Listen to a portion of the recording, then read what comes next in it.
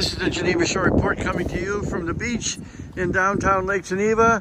You can see the beach here now, fully revealed. The ice is slowly retreating out there.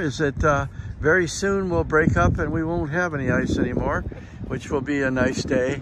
You can see the bizarre roof over there, which those are actual tiles they're putting in there just to add a little bit of confusion to archaeological or architectural wonder. Okay, we are here on... It is Tuesday morning, March 10th, 2020. I'm Jen Lepkowski. Lisa Otto. And George Blushey Jr. And the Geneva Shore Report. Good evening.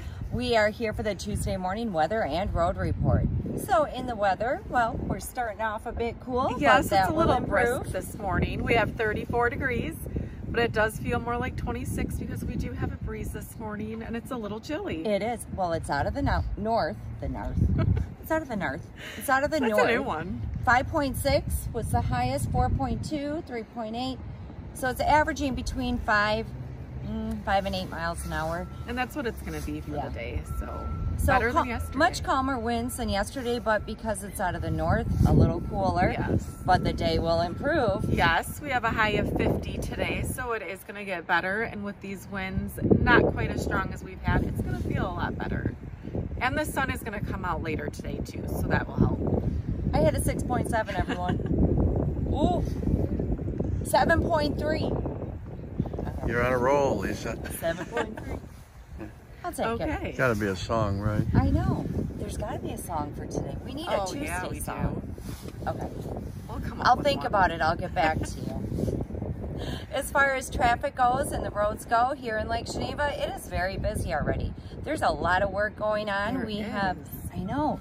Over on Broad Street, where the old Trevo Hotel used to be, they are working away. There are several different work trucks and several different cement trucks over in that area, so you need to pay attention when you're driving down Broad Street.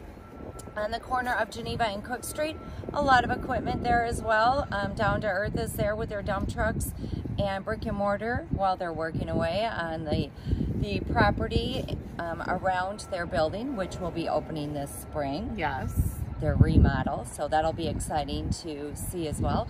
And then of course over at the Riviera Complex, a lot of trucks and work. Well, now the trucks left. There was a lot of trucks, but they're working away as well. So a lot going on.